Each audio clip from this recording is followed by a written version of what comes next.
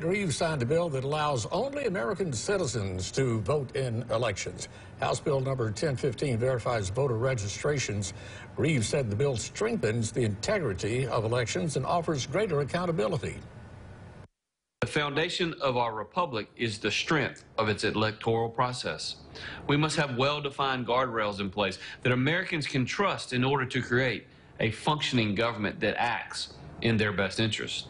The right to vote is sacred, and it must be protected. The only individuals who should determine American policy are American citizens. Governor Reeves adds that if eligibility is questioned, the voter will have 5 days to prove they are a citizen.